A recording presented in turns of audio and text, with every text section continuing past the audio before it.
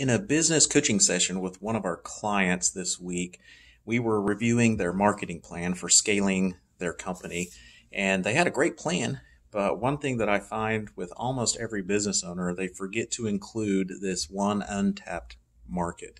And let me explain. So most marketing plans, we do it for lead generation. We do it for prospecting. We also market for our current clients for retention. Many business owners, we do it for employees. In other words, for recruiting. We want our company to look like a place that you would want to work. We also do it for employee retention. And there's a lot of different other reasons for marketing, but there's one that I have found yet to find a business owner that has actually tapped into this, because it is an area that affects the bottom line. It can save you a lot of money in the future. And that is vendors. Business owners, and when I mention that to business owners for scaling their business, they say, well, why would I market to vendors? Well, the reason you want to market to vendors is because you get better deals.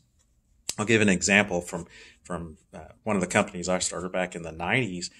When we first started out and we needed a banker, I had to seek out bankers.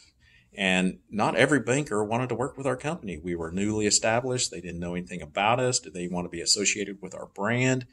But as we had a history being part of the community, as our business got older and more established, we had bankers coming to us, because we had marketed ourselves as a business that you want to do business with, because we have a reputation.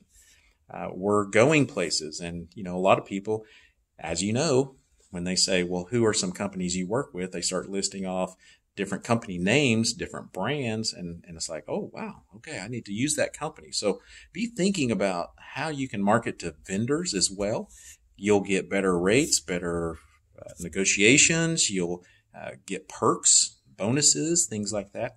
So it really does affect the bottom line by marketing and establishing yourself as a company that others want to do business with, as well as it'll save you the headache of when you need a vendor for a particular product or service from you having to do all the legwork of reaching out and scheduling appointments with others.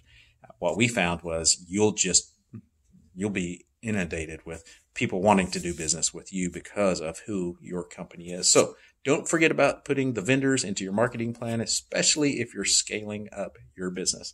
For more small business facts, tips, and tricks, go to michaeldmorrison.com.